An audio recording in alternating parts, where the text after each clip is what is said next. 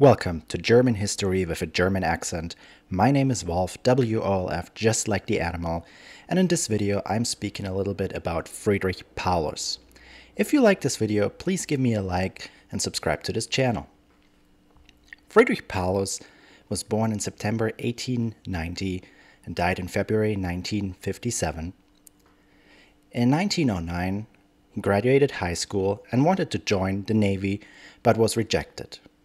After he was rejected, he studied law for one semester before he joined the army in February 1910.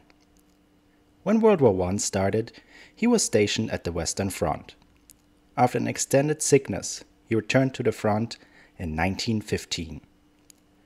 During the war, he was also used at the Balkan Front and the Southern Front. Paulus was decorated with the Iron Cross 2nd and 1st class. After the war, he was kept on in the 100,000-man army. During the time of the Weimar Republic, he had several assignments as general staff officer and was promoted to the rank of major. Friedrich Paulus' personal opinion about the rise of the Nazis is not documented, but in general, the military had a positive attitude towards the Nazis' plan to reverse the Contract of Versailles. Friedrich Paulus was one of the leading developers of the German tank force. When World War II started, he was chief of the general staff in the 10th Army, which was later renamed in the 6th Army. He was working closely with Walter von Reichenau during the Poland and West campaign. Afterwards, he was transferred to the general staff of the army and became chief planner of Operation Barbarossa, which was the code name for the Soviet campaign. After a brief use in North Africa, he returned back to Berlin into the general staff. When the German troops attacked the Soviet Union in June 1941, the German army advanced rapidly into the Soviet territory. But against the advice of his generals, Hitler ordered the German army to occupy economically important areas instead of strategically important territories. This mistake was a significant reason why the resources for a successful attack of Moscow were no longer available. When Walter von Reichenau was promoted to the general of the Army Group South, he requested Friedrich Paulus to take over the command of his 6th Army. A lot of eyebrows were risen since General Paulus had hardly led any troops in the past. His command style was very different than Reichenau's. Reichenau was a risk-taker and led his troops without much hesitation, whereas Paulus led mostly from his desk and was very hesitant.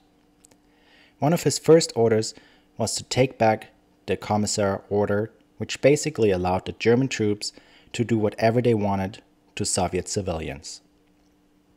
After Paulus successfully defended against a massive Soviet attack and captured about 240,000 Red Army soldiers at the Battle of Kharkov, the way to the oil fields in the Caucasus region and Stalingrad was clear.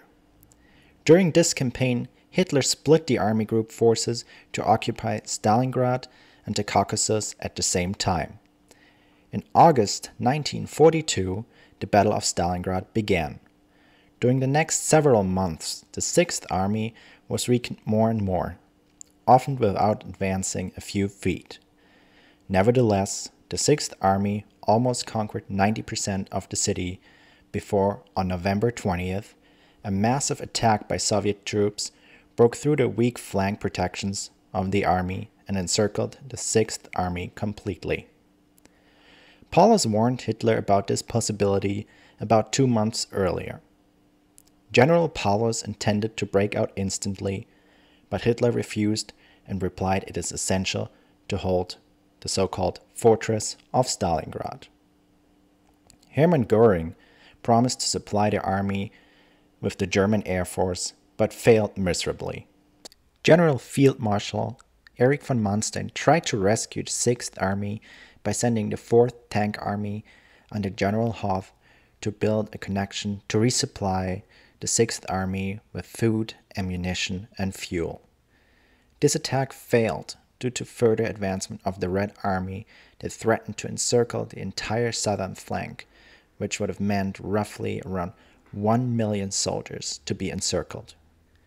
At the end of January and beginning of February 1943, the Sixth Army stopped its resistance and went into captivity. 90,000 men were captured these days, and hardly 6,000 returned home.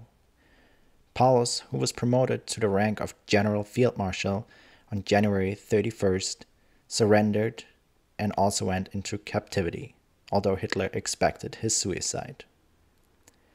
Paulus stayed a prisoner of war until 1953, shortly after Stalin's death. After his captivity, Friedrich Paulus chose to live in the German Democratic Republic, where he died in February 1957 as a result of ALS.